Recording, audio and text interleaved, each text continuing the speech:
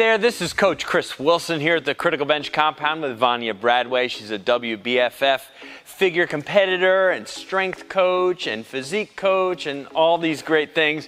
And she has very muscular, strong legs. She's a perfect candidate to show you proper deadlift form using the trap bar. So we're gonna break it down right now. So Vania's gonna get her feet into position. You might not have this particular type of trap bar, which has the multi-grips, but that's fine. Whatever trap bar you have will work. So go ahead and get down and grip the bar. Notice her foot position. Her feet are not too wide, not too narrow. Her lower leg is fairly straight, about as straight as it can be. And notice her hip hinge. She has her hips back as far as she possibly can. Now what she's gonna do is she's gonna go ahead and stand up, and I'll break down the lift as she does the reps here. So now she's up nice and vertical, she's going down. Tension in the back of the legs, her hamstrings are feeling the tension as she goes up and down, driving her hips backwards. Her feet are pressing down into the floor, almost as if she's trying to push the floor away from her. Another thing to notice is her spine. So from her buttocks up to the crown of her head, she forms a very straight line. And notice once she gets to the top, she's not bending back or arching her back in any way. She's coming up vertically, squeezing her glutes, and then going back down under control. So this is exactly how you want to do the deadlift. So again, she's working with lighter weight just to be able to demonstrate this properly. She'll do a couple more reps. Notice how clean the lift looks. The lower leg remains fairly straight, a little bit bend obviously in the knee, drive the hips back. Feet are parallel, and her head stays in line with her spine all the way through.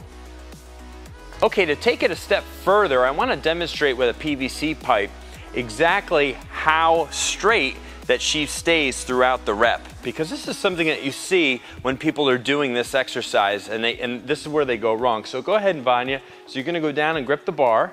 I'm gonna place the pipe along her points of contact here. Head down just a tidge, there you go, just like that, and go ahead and go through the rep. Up, and then back down, and back up, and back down. Notice her points, from her buttocks to her back to her head, are pretty much staying in full contact with the pipe the whole way through. And that just demonstrates, that's perfect, nice job. That just demonstrates the type of posture you're supposed to maintain throughout this exercise, because a lot of times you see people with their head, right? I'm sure you've seen it in the gym, right? They bring their head up and they're looking straight up at the sky, or they're not focused on driving the hips back, or they're starting to round their back and they're losing. Another thing that I didn't really mention, but you mentioned before we started filming, was the emphasis on your lats and keeping your back, tight.